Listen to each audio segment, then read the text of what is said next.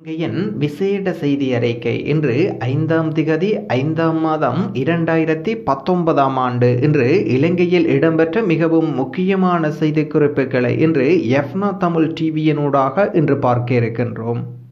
பாராளுமன்றத்தை பிரதிநிதித்துவப்படுத்தும் அமைச்சர்கள் மற்றும் பாராளுமன்ற உறுப்பினர்களின் சொத்து விவரங்களை உடனடியாக வெளிப்படுத்த வேண்டுமென்று ஜனாதிபதி மைத்திரிபால சிறிசேனா உடனடியாக கோரிக்கை விடுத்திருக்கின்றார். அதேபோன்று அமைச்சுக்களின் செயலாளர்கள் தற்போது முன்னரும் எவ்வாறு செயற்பட்டுள்ளனர் என்ற விபரத்தை ஜனாதிபதி கூறியிருக்கின்றார். முஸ்லிம் அமைச்சர்கள் மற்றும் அவர்களின் அமைச்சுக்களில் பணிபுரிந்தவர்கள் தொடர்பில் தொடர்ந்தும் முன்வைக்கப்படும் குற்றச்சாட்டுக்களை அடுத்து ஜனாதிபதி இந்த தீர்மானம் எடுத்திருக்கின்றார். பயங்கரவாத தாக்குதலுடன் தொடர்புடையதாக கைது செய்யப்பட்டுள்ள சில சந்தேக நபர்கள் அரசியல்வாதிகளுடன் கடந்த காலத்தில் நெருங்கிய தொடர்புகளை பேணியுள்ளதாக போலீசாரும் குறிப்பிடுகின்றனர். இவ்வாறான பின்புலத்தில் தான் அரசியல்வாதிகளின் சொத்து விவரங்களை ஜனாதிபதி உடனடியாக கோரியுள்ளதாக அறிய முடிகின்றது. தலவாக்கல்லையில் ஏற்பட்ட மண் சரிவு. தலவாக்கல்லை நகரில் கொத்மலை பிரதான வீதிக்கு அருகில் அமைந்துள்ள செலான் வங்கிக்கு பின்புறமாக இன்று ஏற்பட்ட மண் சரிவில் ஒருவர் உயிரிழந்திருக்கின்றார். இருவர் பலத்த காயங்களுக்கு உள்ளான நிலையில் லிந்துலை வைத்தியசாலையில் அனுமதிக்கப்பட்ட பின்னர் மேலதிக சிகிச்சைக்காக நுவரெலியா மாவட்ட வைத்தியசாலைக்கு மாற்றப்பட்டுள்ளனர். இன்று மதியம் 12:45 மணியளவில் இடம்பெற்ற இந்த மண் சரிவில் வங்கிக்கு பின்புறமாக மதிலொன்றை அமைத்துக் கொண்டிருக்கும் பணியில் 20 பேர் ஈடுபட்டிருந்ததுடன் இதில் 3 பேர் அனர்த்தத்தில் பாதிக்கப்பட்டுள்ளனர். இவ்வாறு உயிர் இழந்தவர் லிந்துலை பமஸ்டன் பகுதியைச் சேர்ந்த 3 பிள்ளைகளின் தந்தையான JAFFNA என்பது குறிப்பிடத்தக்கது. ஒரே ஒரு பயணியுடன் கட்டுநாயக்கா வந்த சுவிஸ் ஏர் விமானம் அதிர்ச்சியடைந்த சுற்றுலாத்துறை அதிகாரிகள். கட்டுநாயக்கா விமான நிலையத்துக்கு கடந்த வெள்ளிக்கிழமை வந்தடைந்த சுவிஸ் ஏர் விமானத்தில் ஒரே ஒரு பயணி மாத்திரம் வந்திறங்கியிருக்கின்றார். இலங்கையில் ஈஸ்டர் ஞாயிறு அன்று நிகழ்ந்த குண்டுவெடிப்புகளை அடுத்து இலங்கைக்கு பயணம் மேற்கொள்ளும் சுற்றுலா பயணிகளின் எண்ணிக்கை சடுதியாக வீழ்ச்சியடைந்திருக்கின்றது. கோடை விடுமுறையை இலங்கையில் கழிப்பதற்காக முன்பதிவு செய்யப்பட்டிருந்த ஆசனங்களை பெரும்பாலானோர் ரத்து செய்து வருகின்றனர். இதனால் விமான நிறுவனங்கள் தடுமாறத் தொடங்கிவிட்டன. கடந்த 2 வாரங்களில் மிகவும் குறைந்தளவு சுற்றுலா பயணிகளே கொழும்புக்கு வந்திருக்கின்றனர். இலங்கையில் அதிகளவு சுற்றுலா பயணிகள் ஏற்றி வரும் ஐரோப்பிய நாடுகளின் நகரங்களில் இருந்து வரும் விமானங்களின் இருக்கைகள் வெறுமையாக இருக்கின்றன. இதனால் பல்வேறு விமான நிறுவனங்கள் இலங்கைக்கான பயணங்களை மட்டுப்படுத்துவது குறித்து யோசித்து வருவதாக தகவல் வெளியிடப்பட்டிருக்கின்றது. காத்தாங்குடி நகரசபை பிரிவில் உள்ள சகல பிரத்யோக கல்வி நிலையங்களும் காலை 7 மணிக்கு ஆரம்பித்து மாலை 5 மணியுடன் மூடிவிட வேண்டும் கூட்டத்தில் தீர்மானம். காத்தாங்குடி நகரசபை பிரிவில் உள்ள சகல பிரத்யோக கல்வி நிலையங்களும் காலை 7 மணிக்கு ஆரம்பித்து மாலை 5 மணியுடன் மூடிவிட வேண்டும் என காத்தாங்குடி நகரசபையில் இன்று ஞாயிற்றுக்கிழமை இடம்பெற்ற கூட்டத்தின் போது தீர்மானிக்கப்பட்டுள்ளதாக காத்தாங்குடி நகரசபை தவிசாளர் அஸ்பர் தெரிவித்திருக்கின்றார். காத்தாங்குடி நகரசபை பிரிவில் உள்ள சகல பிரத்யோக கல்வி நிலையங்களையும் ஒழுங்குபடுத்தும் பொருட்டு காத்தாங்குடி நகரசபை தவிசாளர் அஸ்பரின் தலைமையில் நகரசபை மண்டபத்தில் இந்த கூட்டம் இடம்பெற்றிருக்கின்றது. இந்த கூட்டத்தில் மட்டக்களப்பு மத்திய வலய பிரதி கல்வி பணிப்பாளர் ஹக்கீம், காத்தாங்குடி கோட்டக்கல்வி பணிப்பாளர் பதூர்தீன், காத்தாங்குடி நகரசபை உறுப்பினர் இல்மி அகமட் மற்றும் லெப்பை யஃபீர், திருமதி சல்மா ஹம்சா உட்பட காத்தாங்குடி நகரசபை பிரிவில் உள்ள சகல பிரத்யோக கல்வி நிலையங்களின் உரிமையாளர்கள் அதிகாரிகள் கலந்து கொண்டனர்.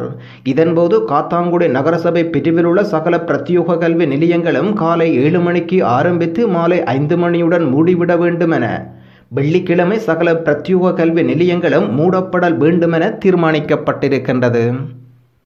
புதன்கிழமை 8ஆம் திகதி குண்டு தாக்குதல் நடத்துவோம் என எச்சரித்து யாழ்ப்பாணம் சுண்டுக்குழி மகளூர் கல்லூரிக்கு கடிதம். போலீசார் தீவிர விசாரணை. வார்த்தை பிரயோகத்தை வைத்து இந்த கடிதத்தை ஒரு முஸ்லிம் நபர் எழுதியிருக்க மாட்டார் என பல முஸ்லிம் நண்பர்கள் விளக்குகின்றனர். முஸ்லிம் அல்லாதவர்களின் திட்டமிட்ட சதி என பலரும் கருத்து வெளியிட்டுள்ளனர். துபாயில் வைத்து கைது செய்யப்பட்டிருந்த இலங்கையின் பிரபல பாதாள குழு ஒன்றின் தலைவரான மகோந்துர மதூஸ் இன்று அதிகாலை 5 மணியளவில் இலங்கைக்கு நாடு கடத்தப்பட்டுள்ள நிலையில் குற்றப்புலனாய்வு பிரிவினரால் கைது செய்யப்பட்டுள்ளார்.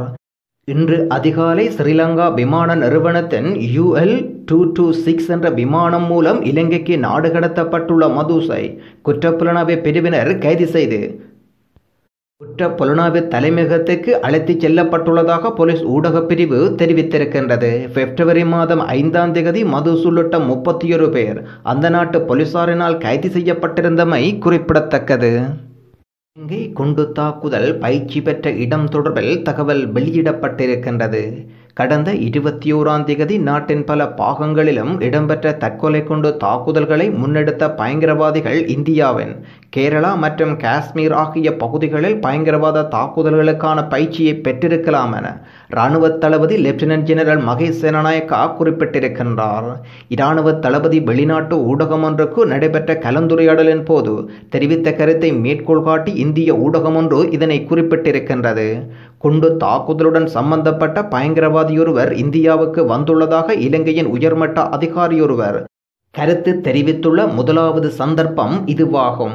இந்திய அதிகாரிகள் கூறியுள்ளதாக சகோதர செய்தி ஊடகம் ஒன்று அறிவித்திருக்கின்றது. இருப்பினும் இந்திய பாதுகாப்பு அதிகாரிகள் இதற்கு மாற்றமான ஒரு கருத்தை தெரிவித்துள்ளனர். IS பயங்கரவாதிகள் தொடர்பான தகவல் சவுதி அரேபிய அரசாங்கத்தின் அதிகாரிகளிடமிருந்தே பெற்றதாக இந்திய அதிகாரிகள் குறிப்பிட்டுள்ளனர். கேரளா, கோயம்புத்தூர் ஆகிய பகுதிகளில் தேசிய தவ்ஹீத் ஜமாத் அமைப்பின் செயற்பாடுகள் காணப்பட்டதாக இந்திய பாதுகாப்பு பிரிவு அறிவித்திருக்கின்றது. பெலிகமையில் வாகன விபத்து, ஒருவர் பலி. காலி மாத்தறை பிரதான வீதியிலுள்ள பெலிகம நகரில் இடம்பெற்ற வாகன விபத்தில் ஒருவர் உயிரிழந்துள்ளதாக போலீசார் தெரிவிக்கின்றனர். மோட்டார் சைக்கிள் ஒன்றும் பாதையில் நடந்து சென்று கொண்டிருந்த ஒருவரின் மீது மோதியதில் இந்த விபத்து ஏற்பட்டிருக்கின்றது. சம்பவத்தில் காயமடைந்தவர் வலானா வைத்தியசாலையில் அனுமதிக்கப்பட்டதன் பின்னர் மேலதிக சிகிச்சைக்காக மாத்தறை வைத்தியசாலைக்கு எடுத்துச் செல்லப்பட்ட போது உயிர் இழந்துள்ளதாக போலீசார் குறிப்பிடுகின்றனர். மிதிகலையைச் சேர்ந்த 72 வயதுடைய ஒருவரே இவ்வாறு உயிர் இழந்திருக்கின்றார். விபத்தை ஏற்படுத்திய மோட்டார் சைக்கிள் சாரதி தப்பியோடியுள்ளதாகவும் அவரை தேடும் நடவடிக்கையை பெலிகம போலீசார் மேற்கொண்டு வருவதாக கூறப்பட்டிருக்கின்றது. சட்ட விரோதமாக நாட்டில் தங்கியிருந்த 3 வெளிநாட்டவர்கள் கைது செய்யப்பட்டுள்ளனர். இவர்கள் இன்று புதுக்கடை மஜிஸ்ட்ரேட் நீதிமன்றத்தில் ஆஜர்படுத்தப்பட்டுள்ளதாக தெரிவிக்கப்பட்டிருக்கின்றது. குடிவரவு குடியகல்வு சட்ட திட்டங்களை மீறி விசா இன்றி நாட்டில் குடியிருப்பதாக முல்லேரியா போலீசாருக்கு கிடைத்த ரகசிய தகவல் ஒன்றின் பேரில் மேற்கொள்ளப்பட்ட சோதனை நடவடிக்கையின் போது இவர்கள் கைது செய்யப்பட்டனர். கலனிமுல்லை பிரதேசத்தில் கைது செய்யப்பட்ட இவர்கள் 32, 28, 12 வயதுடையவர்கள் என ஆரம்பகட்ட விசாரணைகளின் போது தெரிய வந்திருக்கின்றது. இவர்கள் தொடர்பில் மேலதிக விசாரணைகளை முல்லேரியா போலீசார் மேற்கொண்டு வருகின்றனர். இதுவரை அடையாளம் காணப்படாத 56 உடல் உறுப்புகள், போலீஸ் தலைமையகம் வெளியிட்டுள்ள அறிக்கை. நாட்டில் கடந்த 21ஆம் தேதி இடம்பெற்ற பயங்கரவாத தற்கொலை தாக்குதல் சம்பவத்தில் உயிர் இழந்தவர்கள் அடையாளம் காணப்படாத 56 உடல் உறுப்புகள் கொழும்பு நீதிமன்ற வைத்திய அதிகாரி அலுவலகத்தின் பிரேத அறையில் வைக்கப்பட்டுள்ளதாக போலீஸ் ஊடக பேச்சாளரும் சிரேஷ்ட போலீஸ் அத்தியட்சருமான ருவான் குணசேகர குறிப்பிட்டிருக்கின்றார். இது தொடர்பில் தங்களது குடும்பத்தில் காணாமல் போன அல்லது தேடப்பட்டு வருகின்ற நபர்கள் இருப்பார்களாயின் அருகிலுள்ள போலீஸ் நிலையத்தில் அறிவிக்குமாறு அவர் கேட்டுக்கொண்டார். பாடசாலைகளில் இன்று விசேட சோதனை. கொழும்பில் பாடசாலைகளில் இன்று விசேட சோதனை நடவடிக்கை இடம்பெற்றுள்ளதாக போலீஸ் ஊடக பேச்சாளர் ருவான் குணசேகர குறிப்பிட்டிருக்கின்றார். பாதுகாப்பு அமைச்சு ஊடக மையத்தில் இடம்பெற்ற ஊடகவியலாளர் சந்திப்பில் கலந்து கொண்டு கருத்து தெரிவிக்கையில் போலீஸ் ஊடக பேச்சாளர் இதனை குறிப்பிட்டிருக்கின்றார். இதற்கமைய இன்று பிற்பகல் 1 மணியின் பின்னர் பாடசாலைகளுக்கு அருகிலுள்ள வாகனங்களை நிறுத்த வேண்டாம் என அவர் அறிவித்திருக்கின்றார். பாடசாலை மாணவர்கள் பயணிக்கும் வாகனங்களை நிறுத்துவதற்கான இடம் மற்றும் விளையாட்டு மைதானம் தொடர்பாக திட்டம் வகுக்கப்பட்டுள்ளது. அது தொடர்பான விடயங்கள் ஊடகங்கள் மூலம் அறிவிக்கப்படும் என அவர் குறிப்பிட்டிருக்கின்றார். பாடசாலைகளின் பாதுகாப்பு தொடர்பில் முப்படையினரின் உதவியுடன் போலீசார் விசேட பாதுகாப்பு நடவடிக்கைகளை மேற்கொண்டுள்ளனர். இது தொடர்பில் அனைத்து போலீஸ் நிலையங்களுக்கும் போலீஸ் தலைமையகத்தினால் விசேட ஆலோசனைகள் வழங்கப்பட்டுள்ளதாக அவர் குறிப்பிட்டிருக்கின்றார்.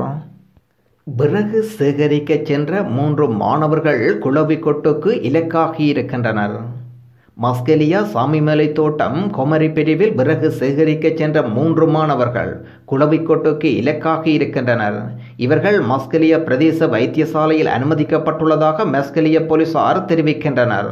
இந்த சம்பவம் இன்று காலை 10 மணியளவில் இடம்பெற்றுள்ளதாக பாதிக்கப்பட்ட மாணவர்கள் தெரிவிக்கின்றனர். பாரிய கற்பாறையின் அடிப்பகுதியிலிருந்து குளவிக்கூடு இவ்வாறு கலைந்து வந்து தாக்கியுள்ளதாக தெரிவிக்கப்பட்டிருக்கின்றது. பாதிக்கப்பட்ட 3 மாணவர்களும் மஸ்கெலிய வைத்தியசாலையில் தொடர்ந்தும் சிகிச்சை பெற்று வருவதாக வைத்தியசாலையின் பேச்சாளர் குறிப்பிடுகின்றார். அப்பாவி மாணவரை சிறையில் அடைப்பது மிகப்பெரிய மனித உரிமை மீறலாகும். உடன் விடுவீங்கள் என அரசிடம் சம்பந்தன் வலியுறுத்தல். பயங்கரவாத தடைச்சட்டத்தின் கீழ் கைது செய்யப்பட்டு விளக்கமறியலில் வைக்கப்பட்டுள்ள யாழ் பல்கலைக்கழக மாணவர் ஒன்றிய தலைவர் திவாகரன், செயலாளர் பபில்ராஜ் ஆகியோரை அரசு உடன் விடுதலை செய்ய வேண்டும். குற்றங்கள் எதனையும் புரியாத அப்பாவி மாணவர்களை சிறையிலடைத்து வைத்திருப்பது மிகப்பெரிய மனித உரிமை மீறலாகும். இவ்வாறு தெரிவித்திருக்கின்றார் தமிழ் தேசிய கூட்டமைப்பின் தலைவர் ரா சம்பந்தன். யாழ் பல்கலைக்கழக வளாகம் இராணுவத்தின் விசேட அதிரடிப்படையினர் மற்றும் போலீசாரினால் சுற்றி வளைக்கப்பட்டது. இதன்போது பல்கலைக்கழக மாணவர் ஒன்றியத்தின் அறையிலிருந்து தமிழீழ விடுதலை புலிகளின் தலைவர் வேலுப்பிள்ளை பிரபாகரனின் புகைப்படங்களும் மாவீரர்களின் புகைப்படங்களும் கைப்பற்றப்பட்டன. இதனையடுத்து யாழ் பல்கலைக்கழக மாணவர் ஒன்றிய தலைவர் திவாகரன் மற்றும் செயலாளர் பபில்ராஜ் ஆகிய இருவரும் இராணுவத்தினரால் கைது செய்யப்பட்டு போலீசாரிடம் ஒப்படைக்கப்பட்டனர். அவர்களுக்கு எதிராக பயங்கரவாத தடை சட்டம், அவசரகால சட்டம், அரசியல் சிவில் உரிமைகளுக்கான சர்வதேச சட்டம் உள்ளிட்ட பிரிவுகளின் கீழ் போலீசார் வழக்கு தாக்கல் செய்தனர். மாணவர் ஒன்றிய தலைவர், செயலாளர் ஆகியோர் இரவு யாழ்ப்பாணம் நீதிமன்ற நீதிவான் முன்னிலையில் முற்படுத்தப்பட்டனர். இவர்களை எதிர்வரும் 16ஆம் திகதி வரை விளக்கமறியலில் வைக்குமாறு நீதிவான் உத்தரவிட்டிருக்கின்றார். யாழ் பல்கலைக்கழக மாணவர்கள் மீது எடுத்த எடுப்பில் பயங்கரவாதிகள் முத்திரையை குத்த முடியாது. சரத் பொன்சேகா. யாழ் பல்கலைக்கழகத்தில் நடத்தப்பட்ட தேடுதல் நடவடிக்கையின் போது IS தீவிரவாதிகள் இல்லை என்பதற்காக மாணவர் ஒன்றிய தலைவர், செயலாளர் ஆகியோர் மீது எடுத்த எடுப்பில் பயங்கரவாதிகள் முத்திரை குத்த முடியாது. அவர்கள் குற்றவாளிகள் இல்லையெனில் வழக்கை தொடராமல் உடன் விடுவிக்க வேண்டும். இவ்வாறு ஐக்கிய தேசிய முன்னணியின் நாடாளுமன்ற உறுப்பினர் முன்னாள் இராணுவ தளபதி ஃபீல்டு மார்ஷல் சரத் பொன்சேகா தெரிவித்திருக்கின்றார். இந்த கொடிய பயங்கரவாதத்தை இந்த நாட்டிலிருந்து அடியோடு அகற்றுவதற்கு நாம் நமது சில விட்டுக் கொடுப்புகளை விட்டு கொடுத்துத்தான் ஆக வேண்டும். இந்த நாட்டில் கொடிய பயங்கரவாதத்தினை இல்லாதொழிப்பதற்கு முஸ்லிம் சமூகம் தேசிய பாதுகாப்பு படையினர்களுக்கு தன்னால் வழங்கக்கூடிய சகல ஒத்துழைப்பினை வழங்குதல் வேண்டும். அத்துடன் கடந்த சில சம்பவங்களில் அனர்த்தங்களுக்கு நடைபெறும் முன்கூட்டியே முஸ்லிம் சமூகம் பாதுகாப்பு படையினர்களுக்கு வழங்கி வருகின்ற ஒத்துழைப்பினை தாம் பாராட்டுகின்றோம் என முன்னாள் அமைச்சர் பாராளுமன்ற உறுப்பினர் ஃபைசர் முஸ்தபா குறிப்பிட்டிருக்கின்றார்.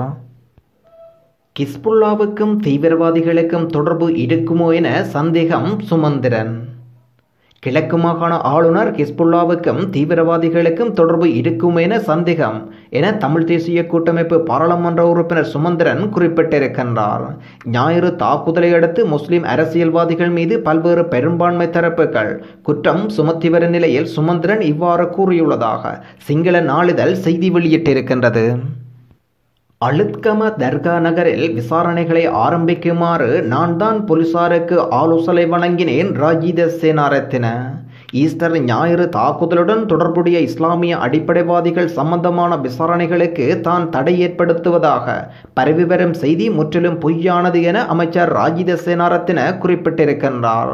பயங்கரவாதிகளுடன் தனக்கு எந்த கொடுக்கல் வாங்கல்களும் கிடையாது என, தன் பயங்கரவாதத்துக்கு உதவும் நபர் அல்ல என அவர் குறிப்பிட்டிருக்கின்றார். களுத்துறை மாவட்டத்தின் பேருவளை தொகுதியில் பாதுகாப்பு தரப்பினர் நடத்தும் விசாரணைகளுக்கு தான் அழுத்தம் கொடுப்பதாக வெளியான தகவல் குறித்து பதிலளித்துள்ள அமைச்சர் ராஜித சேனாரத்தின தான் எந்த அழுத்தங்களையும் கொடுக்கவில்லை என இலங்கையில் உள்ள போலீஸ் நிலையத்திலும் இது தொடர்பாக கேட்டறிந்து கொள்ளுமாறு குறிப்பிட்டிருக்கின்றார். ஜனாதிபதி தேர்தலை பிற்போட முடியாது. இந்த வருடத்தின் இறுதியில் நடத்தப்பட உள்ள ஜனாதிபதி தேர்தலுக்கு முன்னர் நாட்டில் ஸ்திரத்தன்மையை ஏற்படுத்துவதாக ஜனாதிபதி மைத்திரிபால சிறிசேனா உறுதியளித்திருக்கின்றார். உயிர்த்த ஞாயிறன்று நடத்தப்பட்ட தாக்குதலின் பின்னர் பாதுகாப்பு பிரிவினர் பயங்கரவாதிகளை ஒடுக்கியுள்ளதாக ஜனாதிபதி குறிப்பிட்டிருக்கின்றார். உயிர்த்த ஞாயிறு தாக்குதலின் பின்னணியில் IS பயங்கரவாதிகள் உள்ளதை தாம் நம்புவதாக, அதே நேரம் தேர்தலை பிற்போட முடியாது என டாய்ட்டர் செய்தி சேவைக்கு வழங்கிய சேவையில் ஜனாதிபதி கூறியிருக்கின்றார். பயங்கரவாதிகளுடன் தொடர்புடையவர்கள் அடையாளம் காணப்பட்டுள்ளதாக அவர் குறிப்பிட்டிருக்கின்றார்.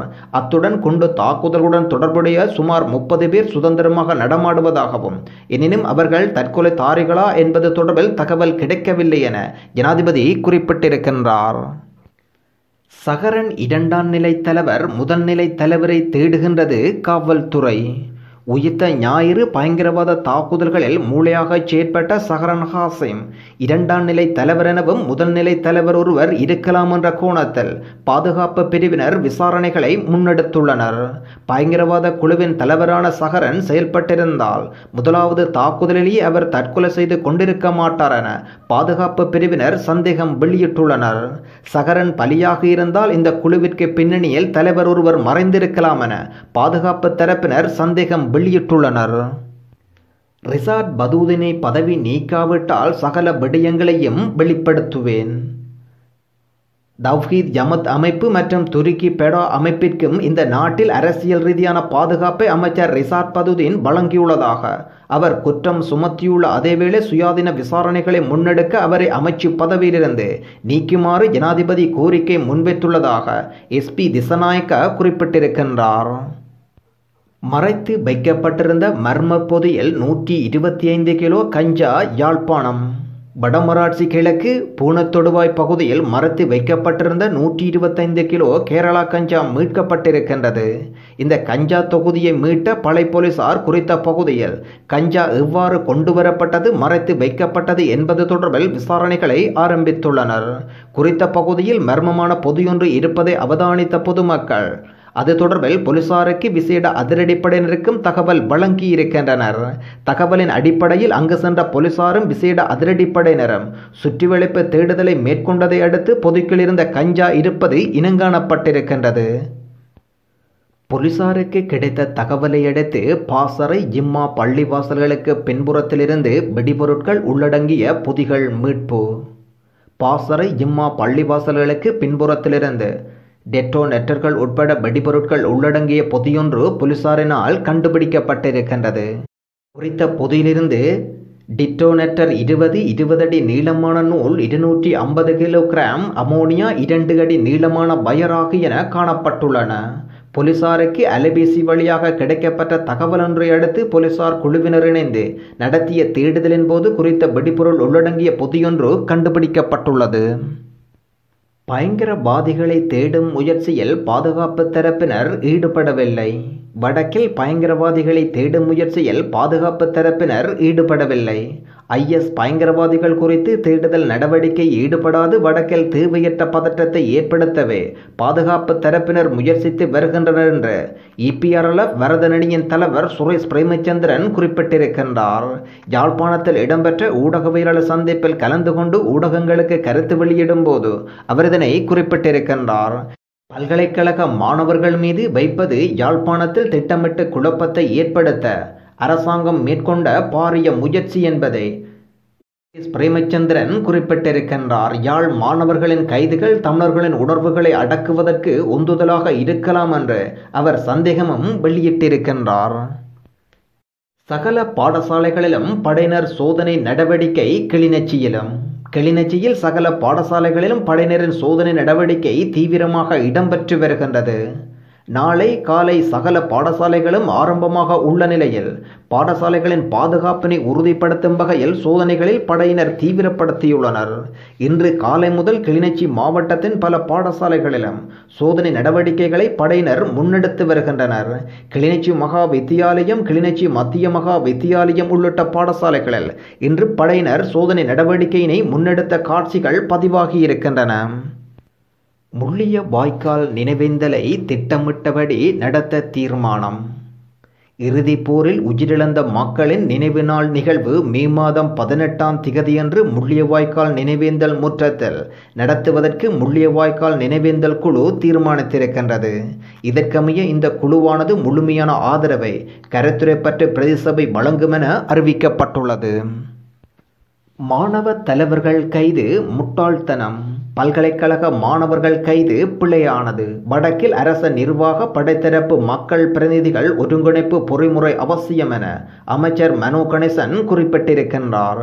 பாதுகாப்பு சோதனை என பல்கலைக்கழகத்துக்குள் உள்ளே சென்று அவசரகால சட்டத்தை பயன்படுத்தி இணையத்தில் பகிரங்கமாக பகிரப்படும் ஒரு படத்தை காரணமாக காட்டி மாணவ தலைவர்களை கைது செய்வது அதிக பிரசிங்கத்தனம். எந்த நாட்டிலும் பல்கலைக்கழகம் ஒரு நாற்று மேடை. இப்போது அமைதியாக கிடக்கும் கழகத்தில் வன்முறை என்ற விதையை விதைத்தால் அது அங்கே வன்முறை பயிராகத்தான் முளைக்கும். இந்த அரசாங்கத்துக்கு முழுமையான ஆதரவை தரும் கூட்டமைப்பு தமது ஆதரவுக்கு பிரதி உபகாரமாக வடக்கு மாகாணத்தின் அரசாங்க நிர்வாக படைத்தரப்பு போலீஸ் ஆகியவற்றுடன் தமிழ் தேசிய கூட்டமைப்பு தலைமை மற்றும் எம்பிக்கள் கூட்டிணைந்த ஒரு பொறிமுறையை இதற்குள் ஏற்படுத்தியிருக்க வேண்டும். பேருவளையில் பெண்கள் உட்பட 15 பேர் கைது. பேருவளையில் மேற்கொள்ளப்பட்ட திடீர் சுற்றுவளைப்பில் பெண்கள் 2 உட்பட 15 பேர் கைது செய்யப்பட்டுள்ளதாக போலீசார் தெரிவிக்கின்றனர். பேருவளை போலீஸ் பிரிவுக்கு உட்பட்ட பகுதியில் இராணுவ மற்றும் போலீசார் இணைந்து சோதனை நடவடிக்கையை முன்னெடுத்தனர். இதன்போது தூர நோக்கும் கருவி 3, வாள்கள் 2, கத்திகள் 8, கையடக்க தொலைபேசிகள் மற்றும் 18 லட்சம் ரூபாய் பணம் போலீசாரின் பொறுப்பில் எடுக்கப்பட்டுள்ளது. மொனராகலை மட்டக்களப்பு பகுதியில் வீதிக்கு அருகில் மர்மமான பொதி உள்ளதாக கிடைத்த தகவலுக்கு அமைய அந்த பகுதி மக்கள் அங்கிருந்து வெளியேற்றப்பட்டுள்ளனர். பின்னர் பாதுகாப்பு பிரிவினரால் மேற்கொள்ளப்பட்ட விசேட சோதனை நடவடிக்கையின் போது நவீன ரக வீடியோ கேமரா ஒன்று கண்டுபிடிக்கப்பட்டுள்ளது. சம்மாந்துறை ஆலய வளாகத்தில் ஆயுதங்கள் மீட்பு. அம்பாறை சம்மாந்துறை போலீஸ் பிரிவுக்கு உட்பட்ட சம்மாந்துறை ஸ்ரீ பத்ரகாளியம்மன் ஆலய வளாகத்தில் உள்ள வாழைத்தோட்டத்துக்குள் உடப்பை ஒன்றில் மறைத்து வைக்கப்பட்டிருந்த நிலையில் ஆயுதங்கள் இராணுவத்தினரால் மீட்கப்பட்டுள்ளதாக போலீசார் குறிப்பிடுகின்றனர். ஆலய நிர்வாகத்தினர் ஆலய பராமரிப்பாளர்கள் சிரமதான பணியில் ஈடுபட்ட வேளை வாழைத்தோட்டத்துக்குள் சந்தேகத்துக்கு இடமான உருவாக்கொன்று இருப்பதை அவதானித்துள்ளனர். இதனைத் தொடர்ந்து ஆலய நிர்வாகிகள் தெரியப்படுத்தியதை அடுத்து ஆலய நிர்வாகிகள் உடனடியாக சம்மாந்துறை போலீசில் முறைப்பாடொன்றினை செய்திருந்தனர். இந்நிலையில் சம்பவ இடத்துக்கு வந்த சம்மாந்துறை போலீசார் விசேட அதிரடிப்படையினர் மற்றும் கொண்டு செயலிழக்கும் பிரிவினர் ஆகியோர் விரைந்து வந்து குறித்த உடைப்பையை சோதனையிட்ட வேளை அதனுள் T56 துப்பாக்கிகள், மகசின் மற்றும் வாள் மற்றும் ரம்போ கூடாரி என்பன இராணுவத்தினரால் மீட்கப்பட்டிருக்கின்றது. தமிழீழ விடுதலை புலிகளின் புகைப்படங்கள் 10,000க்கும் மேற்பட்ட புகைப்படங்களை இலங்கை அரசு கைப்பற்றியது. அதில் ஒன்று கூட தமிழீழ விடுதலை புலிகளின் தலைவரோ அல்லது புலிகளோ அல்லது போராளிகளோ மது அருந்துவது போன்ற புகைப்படத்தை பார்த்ததே இல்லை. தமிழீழ விடுதலை புலிகள் அமைப்பை ஒழுக்கத்தோடு லட்சியத்தோடு வளர்த்தது போன்று உலகில் வேறு எந்த அமைப்பும் பார்த்ததில்லை. ஓய்வு பெற்ற இராணுவ தளபதி கமால் குணரத்ன குறிப்பிட்டிருக்கின்றார். மட்டக்களப்பு போதனா வைத்தியசாலையில் தற்கொலை தாக்குதலில் மரணித்த உடல்களுக்கு ஒரு நபர் செய்த மோசமான செயல். அதுவும் மிகவும் கேவலமான சம்பவமாக இதை பார்க்க வேண்டும். காரணம், கடந்த உயிர்த்தெழுந்த ஞாயிறு தாக்குதலினால் பயங்கரவாதிகளால் மேற்கொள்ளப்பட்ட தற்கொலை தாக்குதலின் போது மட்டக்களப்பு போதனா வைத்தியசாலையில் பிரேத பரிசோதனைக்காக கொண்டு செல்லப்பட்ட இறந்தவர்களின் உடலில் இருந்த நகைகள் அகற்றப்பட்டது. அகற்றப்பட்ட நகைகள் உரிய முறையில் இலக்கம் இடப்பட்டு அதனை பொறுப்பாக வழங்கப்பட்டுள்ளது. கடமை புரிய நபரே இலக்கம் 2 இடப்பட்ட இறந்த உடலில் இருந்து அகற்றப்பட்ட 6 பவுன் மதிக்கத்தக்க நகைகள் திருடியிருக்கின்றார். அதனை போலீசில் ஒப்படைக்க அது தொடர்பான நகைகளை பரிசீலனை செய்த போது இவர் கையும் களவுமாக மாட்டியிருக்கின்றார். தற்போது தன்னை காப்பாற்றுமாறும் உரிய ஆவணங்களை அகற்றுமாறும் தான் கிழக்கு மாகாண அரசியலில் மிக முக்கிய புள்ளியின் உதவியை நாடியிருக்கின்றார். அது மட்டுமல்லாது ஆதாரங்களை அகற்றுங்கள், இல்லையேல் எல்லோரையும் பழிவாங்குவேன் என மிரட்டியும் இருக்கின்றார். ஒரு முட்டாள்களுடைய செயலுக்காக நீங்களும் வெடிக்க வைக்க பயன்படும் பொருளாக மாற்றப்படலாம். கர்தினல் மல்கம் ரஞ்சித் பேராயருக்கு எதிர்வரும் ஆண்டின் அமைதிக்கான நோபல் பரிசு வழங்கப்பட வேண்டுமென்ற வேலை திட்டத்தினை முன்னெடுக்கின்றேன் என விவசாய, நீர்ப்பாசன மற்றும் கிராமிய பொருளாதார இராஜாங்க அமைச்சர் அமீர் அலி குறிப்பிட்டிருக்கின்றார். கோரளை மத்திய பிரதேச செயலக பிரிவுக்கு உட்பட்ட தையல் பயிற்சி முடித்த 114 மாணவிகளுக்கு தையல் இயந்திரம் வழங்கும் நிகழ்வு வாழைச்சேனை அன்னூர் தேசிய பாடசாலை மண்டபத்தில் இன்று இடம்பெற்றது. இதன்போது கருத்து தெரிவிக்கும் போது அமைச்சர் இதனை குறிப்பிட்டிருக்கின்றார்.